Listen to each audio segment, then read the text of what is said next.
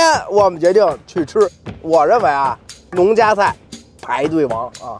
北京的农家菜呢都有3大特色，不是抽烟喝酒烫头啊，是炸花椒盐、炸河虾，还有烤馄饨鱼。你说会不会全国全是这仨？有可能。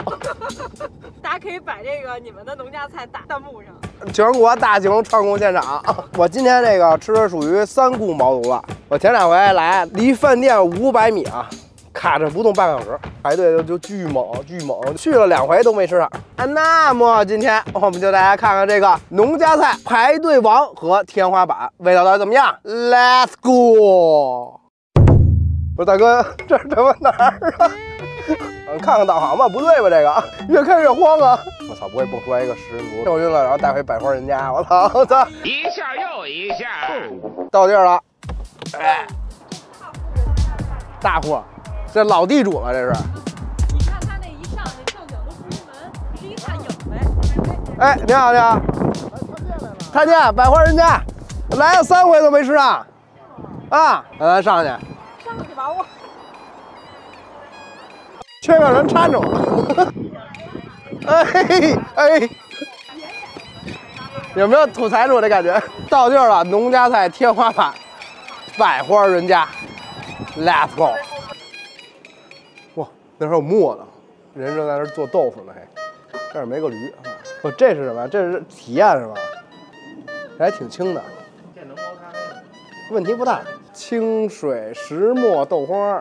陈嫂拌豆皮儿，没有男性角色了。豆腐肠招牌，哇，玉树是你，玉树临风的玉树嘛，这个寓意也挺好的。行，你别点。我靠，明厨亮灶哎！我这酱走了，看着挺香的。我这猪耳朵真大，这猪耳朵。这是什么？这是猪尾巴是吗？那是什么呀？那叫马帮烧饼，就是原来那个跑盐那马帮。是吗？啊。太咸，自己带盐，应该不太咸。对，走吧，咱找他们去。Let's go。Hello， 嗨。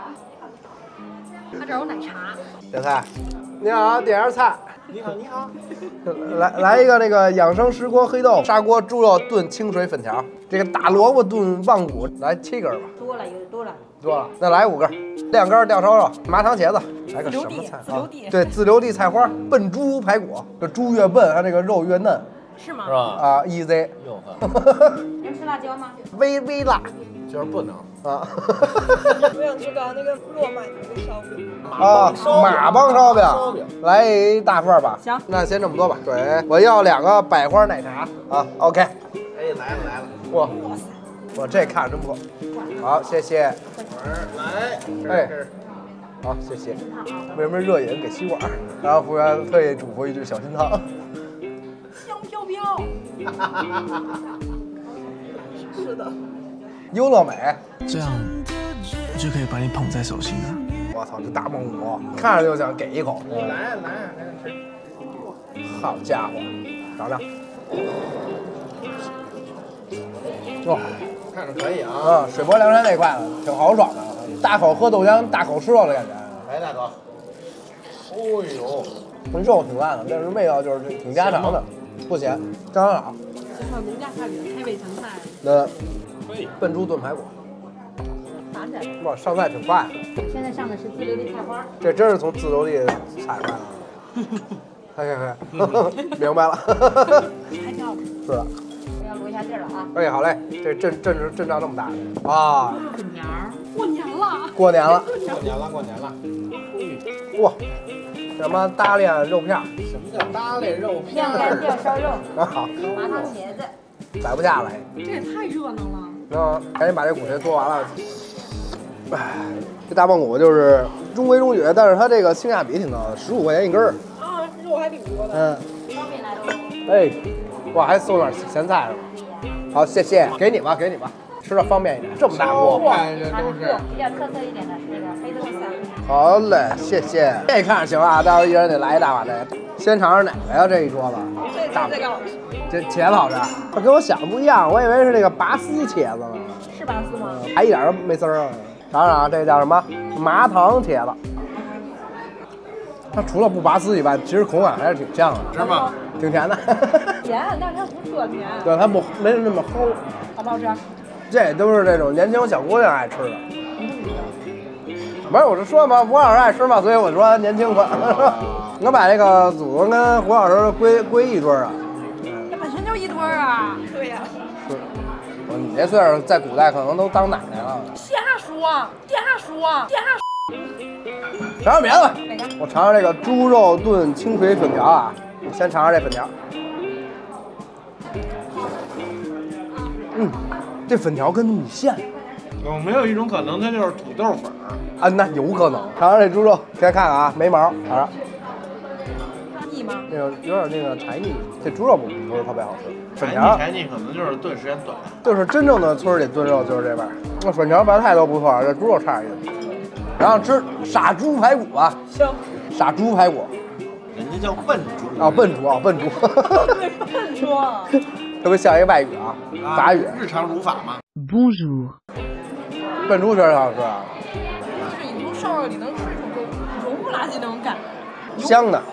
确实有幼儿园那风味，是吧？是不是？就外边一层咸，里面都不咸。佐料味、花椒蘸料味都特咸。这笨猪排骨是真不错的，它这个每道菜看着都不难吃，看着是什么味儿就该是什么味儿，它没有出圈那种，但是挺实诚的。然后味道呢，它也没什么科技感，就吃着挺踏实的。你说这种干净的感觉是怎么吃出来的？脏东西吃多。哎，你尝尝这晾肉不晾半天都干了吗？哦，操，把它忘了呢。然后尝尝这个，看不见大家都挪过来。力拔山兮气盖世。尝尝这个晾干吊烧肉，大家都肯定都不知道怎么吃啊。我定眼一看啊，应该是这样。我膀胱一扫啊，定眼一看，来到了第一大宫。这也是老二次元了。啊，先把这个肉放到这个生菜里，然后加点这个，豆皮儿应该不是，是吧？就是这么着啊。咱解释不了了。加点这个，然后这么着一卷，尝尝啊。它这个肉是辣条味儿的啊？真的假的呀？是真的，辣，然后还有点甜。不用加那个小菜吗？再加。胡老师为什么一听辣条那么激动？年轻小姑娘都爱吃辣条。这个菜真是惊喜啊！我靠。什么？真是。这道菜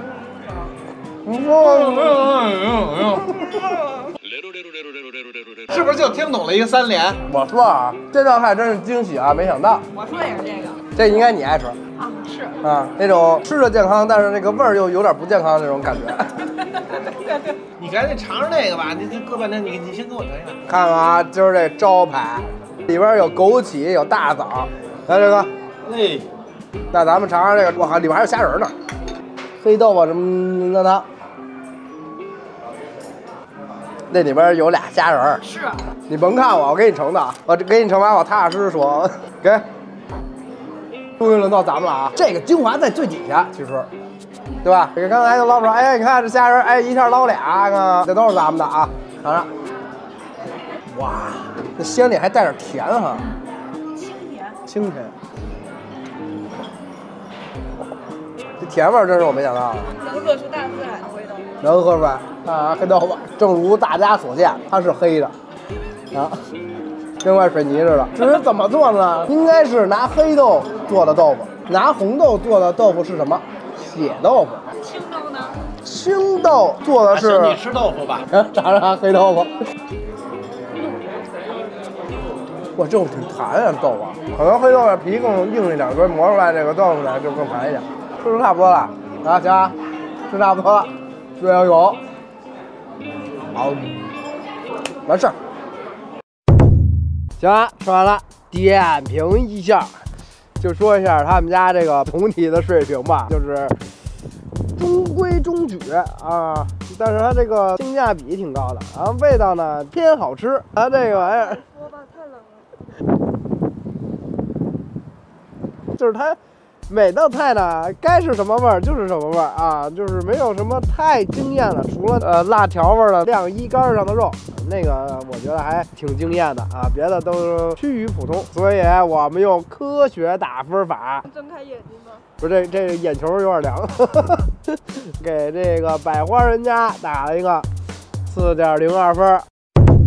这回我们人均吃了146.5块，性价比还是可以的。你看我们点了这么一大桌子菜，还是不错的。但是呢，这家店呢号称农家菜排队王吧。如果要是想吃的话啊，就是尽量早来。虽然说呢，这个北京没有秋天，这个从夏天直接就奔到冬天去了。但是呢，就是该吃吃，该玩玩，冷有冷的玩法。换季了啊，大家注意身体。昨天好像还突破那个吉尼斯世界纪录了，这史上最冷，这说话都说不利索了。行，就是这么着，下回大家别的再见。